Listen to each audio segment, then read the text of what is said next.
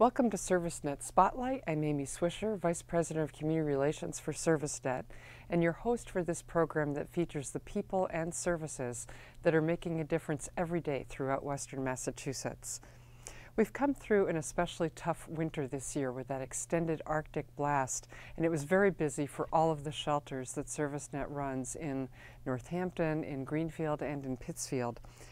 But it's not just a winter problem. Homelessness is a year-round concern for many people and for many different reasons.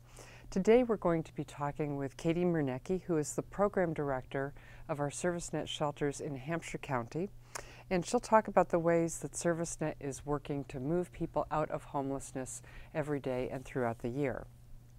So Katie, let's start with an overview of the services that are offered in your programs. And when I say Hampshire County, we'll define that more specifically. But I know you, from warm meals and a place to stay to resource centers that people can tap throughout the day, you offer such a variety. So why don't we start with the shelters? Okay. Since we just mentioned that. And how many are there in Hampshire County, and who do they serve, and what are the specific services they offer? Okay, I oversee 2 homeless shelters in Northampton. The Interfaith Winter Shelter that's open in the wintertime from November 1st through May 1st, and the Grove Street Inn Shelter that's open all year long. So the Grove Street Inn is a different kind of shelter? One's an emergency or They're both emergency shelters. The Interfaith Winter Shelter is open from 6 p.m. to 7 a.m. and people can stay there up to 30 nights. Unless they're needing more help, if they're working with a caseworker at a resource center, we do give out extensions. The Grove Street Inn, and people at the Interfaith Shelter, people can line up at 5:30, the doors open at 6 o'clock. Once they obtain the bed, they can keep that bed for 30 days, as long as there's no behavioral concerns and they're sober. And the Grove Street Inn Shelter, we work off of a waiting list, so it's still considered as an emergency shelter, but we work off of a waiting list and we're constantly full. So people not necessarily show up at the shelter, they call in and get themselves on the waiting list. So might people go to the emergency or to the Interfaith Shelter first in the wintertime and then kind of move along? Correct. Into yes. the Grove Street Inn? The Grove Street Inn Shelter. Okay. And the Grove Street Inn Shelter, you can stay up to 60 days. And again, it's a sober shelter, and as long as there's no behavioral concerns, they can apply for an extension if they're needing more time.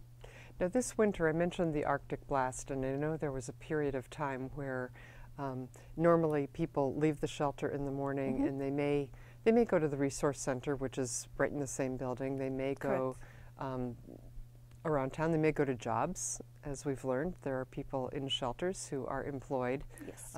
They just don't have the resources right at this point to go fund an apartment on their own. But during the Arctic blast period, which was a good, we thought it was going to be a week, and then it was 2.5 or 3. It's 10 days. 10 days. felt like longer. Yes. Where the shelter was open throughout the day, and I know there were a lot of people in the community who rallied to make that happen, which was really good. But normally people would be out of the shelter during the day. How about at Grove Street? Might they? So Grove Street, Monday through Friday, the shelter closes at 8 a.m. And we encourage everyone to go to the resource center, which is, like you said, it's the same place as the Interfaith Shelter, where we have case managers and healthcare for the homeless is there. We have a doctor on site, social workers, and different service providers come through the resource center to help with whatever the help is needed. And you also have computers, so if people are looking for jobs or looking for housing or connecting with educational opportunities, there's all that.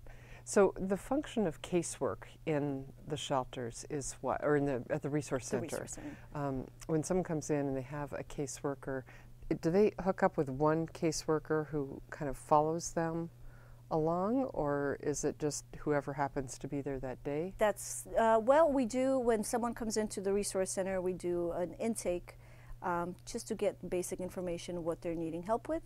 And then we will assign them a caseworker, appropriate caseworker, that will follow them until they get housed. So that when you're at a point where you are without a home and where a lot of things may have just happened in your life, from losing a job, losing a house in a fire, whatever the circumstances may be. It seems to me having that caseworker to just kind of help you hold it together. Correct. During a Yes. tough time would make all the difference.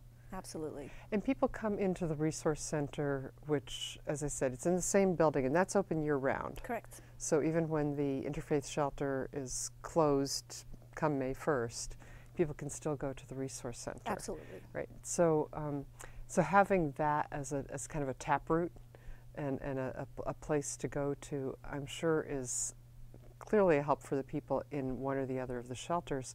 But there are other people from the community who come into that. Yes, so anyone that's living in a subsidy housing, low-income housing, will come into our resource center for whatever reason. If they're in a crisis, or they're behind on rent, or their food stamps was cut off, or anything like that, or mass health issues, we do work with those individuals as well. I've seen people a couple times when I was in there coming in and they just needed mittens. Yes. They were on the street, they were in between places, they were cold, and you do what you can. Absolutely. Someone else, I think, needed a bus ticket to get to a medical appointment in Springfield, and so yeah, it's a great resource. And I know we've talked numbers, and generally speaking, I was just astounded at the number of people who come through that resource center in Northampton every year, and it was in the neighborhood of 4,000, as I recall. Yes. So that's people coming. There's a lot of people who need some kind of help, and I'm so glad you're there to fill that need. So when people have come through and they're ready to move on to more permanent housing, they've done their 30 days at the Interfaith Shelter, or they've maybe gone on to Grove Street and they've been there a couple of months. Do they just tend to go into their own apartments, or what are some of the different options that people have? Most of the service providers that we work with are subsidized housing. I oversee 3 houses, total of 32 units, that is based on your income, so it's 30% of your income. And our case managers follow. It's considered as permanent supportive housing. And those individuals that are housed in our permanent supportive housing are the chronically homeless and most vulnerable. So they are attached to a caseworker, that caseworker will work with them on a regular basis. Sometimes we start off with a weekly meetings, and then once they are stable enough, then maybe a monthly. But it's called permanent supportive housing because the support is there. And so you said 3 houses. So what are those? So there's Yvonne's house on Straw Avenue in Florence. So it houses 6 individuals. The Florence Inn in Florence, which houses 14 individuals, and Holly Street in Northampton has 12 individuals. So these are, it sounds like maybe sort of more akin to rooming houses versus apartment buildings? Yes, they're shared. So Holly Street, there's 6 2-bedroom apartments, so 2 people share a bathroom and a kitchen and living space. The Florence Inn, it's an SRO, single room occupancy, so they are sharing kitchen and bathroom, and as well with Yvonne's house. Okay, so it's more like a congregate housing situation. And then are there people who move into apartments but still would stay connected to caseworkers? Yes, so we work with different housing agencies in the community, and they also need support. So they also utilize the resource center and the caseworkers that we have at the resource center, and outreach workers.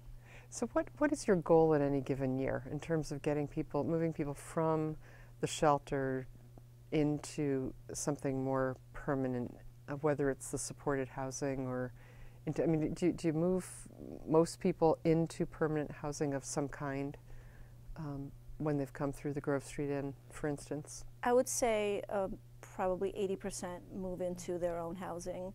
Others will reunite with their families, or find a room, and they move on their own. But most of the individuals that come through our shelters need that help and are housed with us. That's a really important point to make, that yes, there's shelter there. We don't want people on the street, especially when it's cold. We don't want people on the street and drifting without services, whether it's cold or warm. And so shelter is really key. But that's not the end point. It's not just there will always be homeless, let's have a shelter. It's really let's move people along as they're willing to be moved. Absolutely, yes. Yeah, this is not something that we force on anyone. So Katie, what are some of the more common causes of homelessness? I'm sure there are many more than we can list, but what are some of the things that typically lead to someone seeking shelter and or the resource center? Well, there's mental health issues, addiction, domestic violence, unemployment, low income. The list goes on. You say low income. There are a lot of people who are low income, but low income can also mean you're just one paycheck away from Correct. not being able to afford the rent. Yeah. And fire, I mentioned earlier. I mean, that's not a common occurrence, but Natural disasters happen as well. Sure, sure. So, so those would be reasons, and as you address them, I'm sure you address them each as here's not just the person who lost their job, but here's an individual who lost their job who had this kind of employment before. Each story is different. Absolutely. Every case is different. Yeah, yeah. And how many people in a year? We talked about the sheltering that you offer in Hampshire County specifically. How many people about are served? Both shelters would be 350. 350. And then, and I mentioned earlier Greenfield and Pittsfield, which also have shelters. Mm-hmm. Both of them have, I think, family shelters as well as shelters for individuals. Correct. So the including the family shelters, the Berkshire, Franklin, and Hampshire County shelters, about 870 people each year. 870 people per year, and then I know we talked a staggering number of people who come through the resource center between your resource center and the one in Greenfield alone. It was about 5,000 altogether. Correct. So, yes. yeah, well, it is remarkable work you do. Thank you. I have actually enjoyed my time in the shelter, seeing people connect in ways that are really special and important. Mm-hmm. And I want to thank you for being with us and for shedding some light on this. And is there anything you would say that people in the community could do to help? The shelters are always looking for volunteers, as well as donations as bedding or linens or Toiletries, there you food. go. Yeah. Any household items, because when people are moving out into their own places, we also need furniture. So any kind of household items would be greatly appreciated. And cash donations are terrific too. Always nice. You know what was especially moving for me this winter is we had some media coverage during the Arctic blast period, and people were quite concerned that they did not want, people in the community were very concerned about that and the impact on people who are homeless. The donations just came pouring in. Your office was full to the ceiling. I couldn't get into my office one weekend. Yeah, one weekend It was story. wonderful, Yeah. absolutely wonderful. Yeah, and you realize how much difference a blanket makes, or Absolutely. a scarf or a pair of mittens. So thanks to the community for pitching in and helping out, and the door is always open to help throughout the year, because as we said at the outset, this is not just a winter problem. Right. All right. Thank you, Katie, for Thank being you. here and for all the work you do throughout the year. Thank you. All right.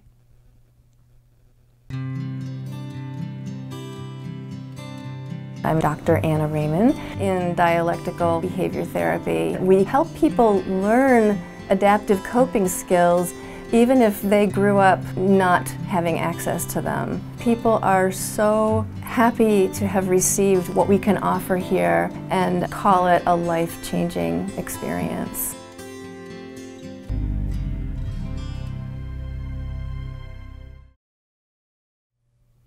ServiceNet's Developmental and Brain Injury Services Division, which is known as DBIS, is well known for providing group living situations and also shared living throughout Western Massachusetts. The division also provides outreach to people who are living a little bit more independently in the community, whether maybe in their own place or with a family member or with a roommate. And with us today is Shawn Rivard, who is a counselor with the DBIS Outreach Program. And he supports people's independence every day as they live out there in the community. So I'm delighted to have you here with us. Thank you. I met Shawn when we went to a meeting with the outreach team, and I was really impressed with what you said about the work you do and also about where you'd come from. So before we even get into what outreach is, tell me what you did before you joined the ServiceNet team. Basically, I grew up in a city environment, and it was all hands-on labor work. I know how to weld. I've done body, auto body tech work. The last job I had was fiberglass fabricator, where we were actually building boats and everything out of fiberglass down in Newport, Rhode Island. I moved up here, and for the last 17 years, I've been around the services. ServiceNet was the first one that I applied for and I got into, and it's been a rich and rewarding time in my life. The 17 years that I put into it has changed me, as a person and everything, and how I care about other people now. And what was it that drew you to this work when you came up here from Newport? My family members were in residential housing doing counseling, and they interested me into it, and I was kind of interested, and I wound up being a job coach first. And I was taking a group of guys out, and we were working at the boulders over in Amherst. Their job was to clean the hallways and everything, and that's where I first got to know how each individual is a little bit different. Just because they're all in the same services doesn't mean that each person in the services is the same. Some people need help with math, some people need help with just communicating with people. So the more that I could learn, the more I liked it. And that's where I am now. It's like, every day is a different day. It's not the same routine over and over. That was one thing that impressed me about you and a couple of the other folks we talked to, is this is a good role for people who don't like to do the same old thing Correct. every day. Correct. That you never know. You'll never get tired of your job because you never know what's going to come up. So you always have to be on your guard and on your feet, keep your wits about you. So the first job, it sounds like you were doing some, as you said, job coaching and maybe working in an area that was familiar to you. You'd done a lot of hands-on labor work yourself. Now you've got maybe more variety in what you do. What are some of the, and let's just back up a little bit and talk about the people that you work with in this division. Are these folks who have some kind of developmental disability or autism or brain injury? Correct.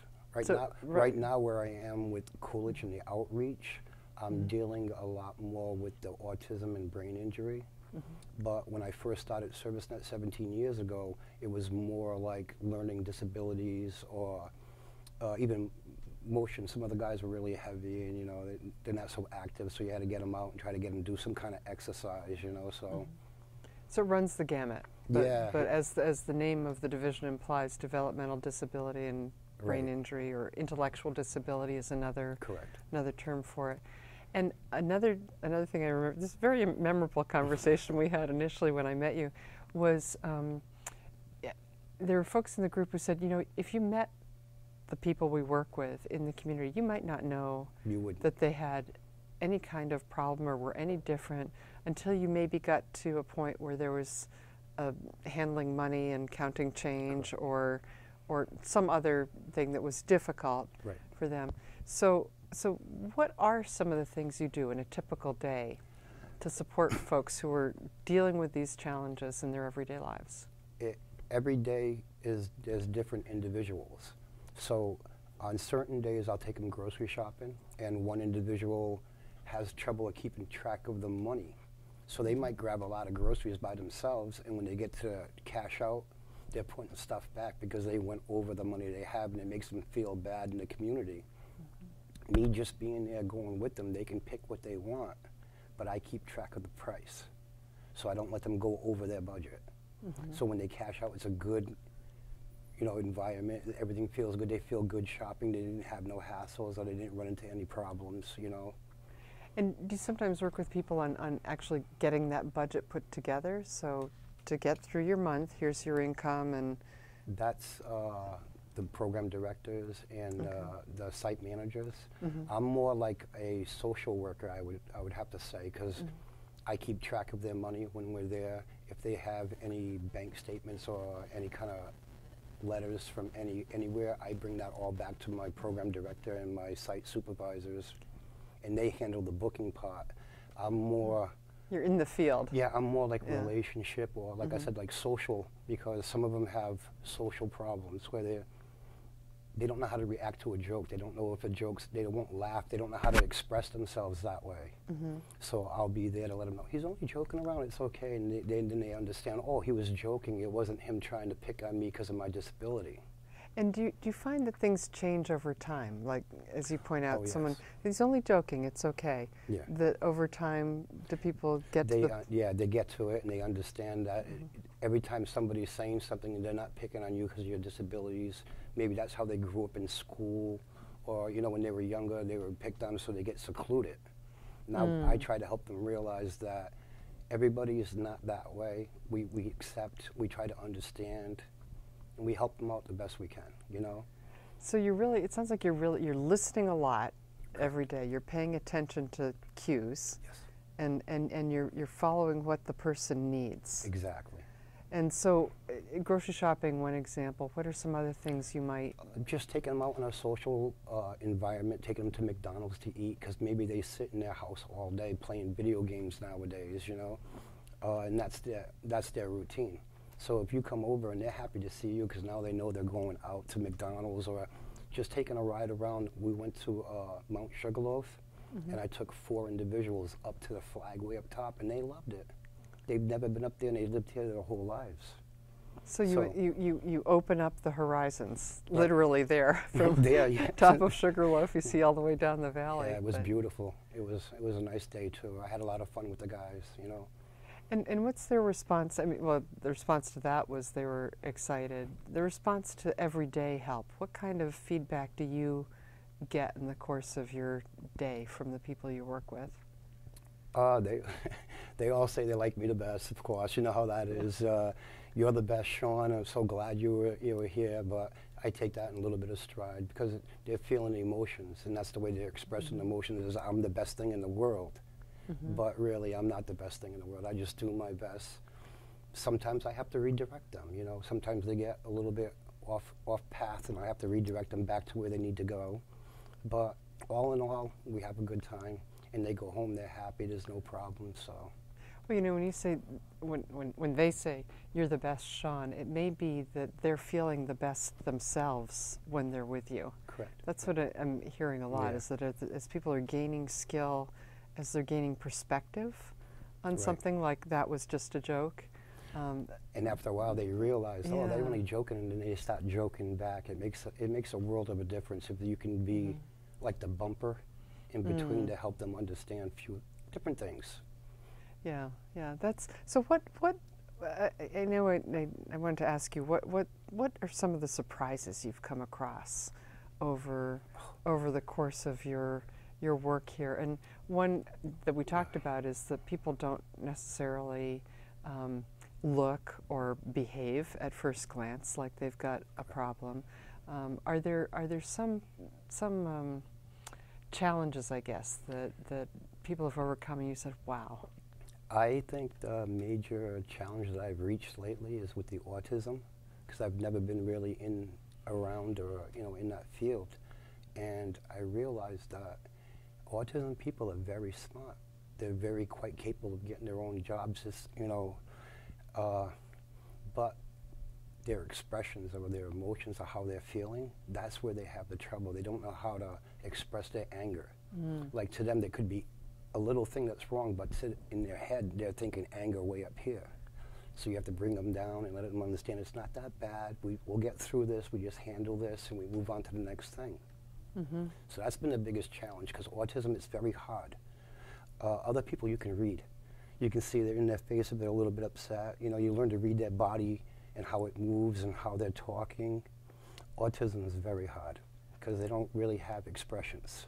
So paying attention to those subtle cues is a major thing. You're really leading folks to a different way of understanding themselves. Right.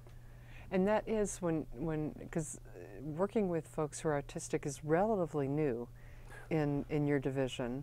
That there are people with autism who were not receiving services up until a couple of years ago, 3-4 years ago. I believe so, yeah. Yeah, probably have the 3 or 4 years wrong, but Yeah. anyway, it's not.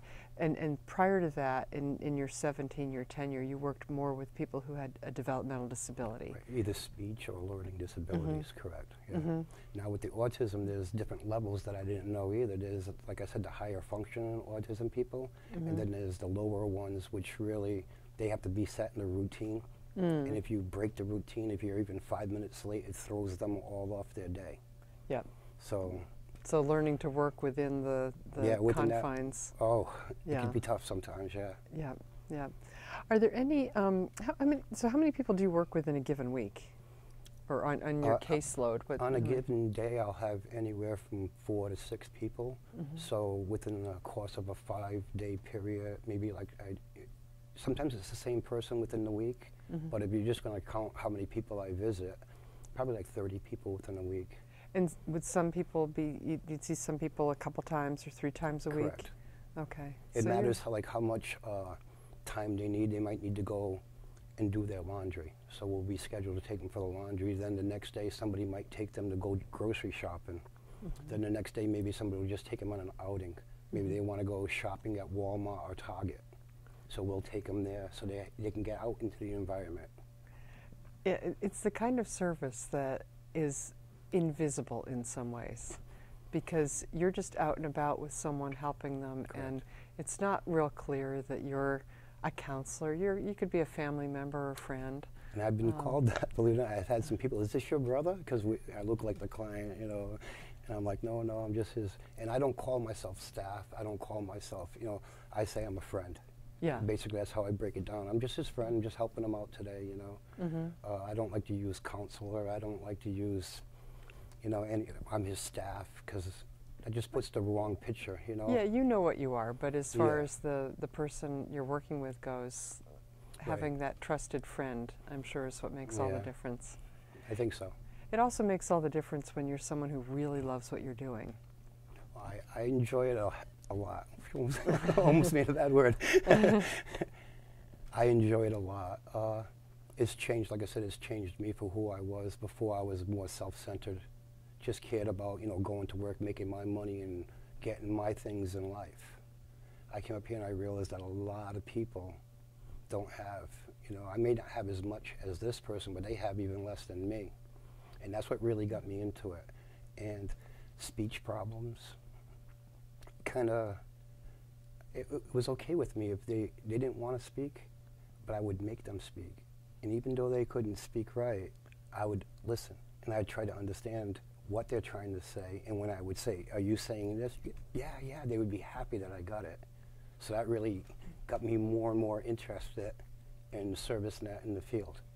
Well, and it's like you say, you've learned and you've grown from this, and part of that is almost learning. When you listen, you learn the language of whoever it is you're working with. Yep. Or you'll see their body. Like I said, you can tell by their body tone or their look on their face. And if you wasn't paying attention, you wouldn't see it. You wouldn't know that they're having a bad day.